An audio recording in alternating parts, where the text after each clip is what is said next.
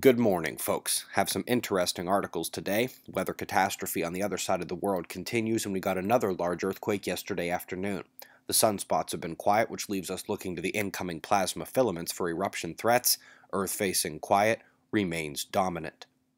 Let's check it all out, starting at spaceweathernews.com, seeing that the large dark coronal hole is beginning to move on now finally. No flashes or ejecta. Bright new grouping north on the left has no notable umbras within it, just surface magnetism. Solar flaring is dismal, on track to go down to A range if nothing happens soon. Solar wind is calming as well, as density in orange is stable and yellow speed is waning.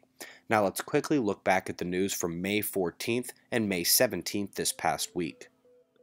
Focusing directly on the coronal hole now, the first part didn't hit the equator, so the quake watch is moderate. Had that amazing volcano eruption at Turrialba we showed yesterday, but that's about it. I hate to sound like a broken record, but again, the backside turning in now does cross the equator, and there's no chance the IMF from that one misses us. More significant quake watch coming. The trio of sunspots departed the disk 2 days ago. We saw the sunspot number drop off, but not our coverage app score, based on size, not number. And it is plateauing at the same time the coronal hole's transequatorial portion begins to face Earth.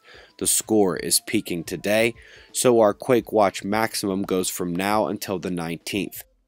Well, as I mentioned, after no magnitude 6 quakes the first 17 days of the month, the quake scoring peaked as coronal holes directly faced Earth and we got our big ones. There's been at least one confirmed casualty. Here's what our coronal hole scoring looks like. Actually peaked on the 18th, not the 17th, as you heard in the look back to the previous morning news.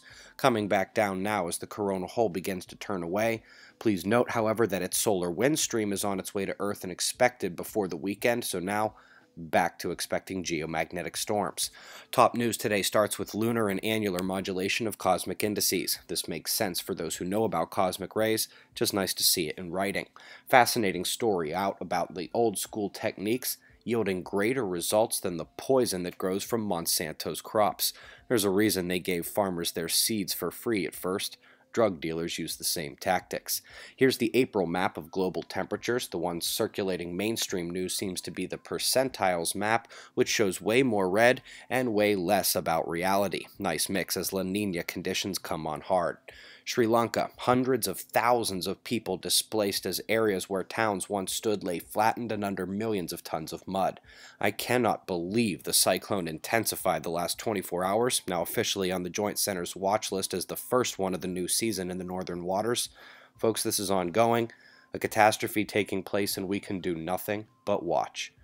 We had a new deeper look come out yesterday for website members at suspiciousobservers.org, little extension of humans and electromagnetism, but this time we introduced some basic weather intermediaries. Not a member? How about hundreds of hours of material for less than a fast food value meal? We've got the pressure and radar in the top viewer locations, followed by shots of our star to close. It's 6 a.m. in the east, and that's the news. Eyes open, no fear. Be safe, everyone.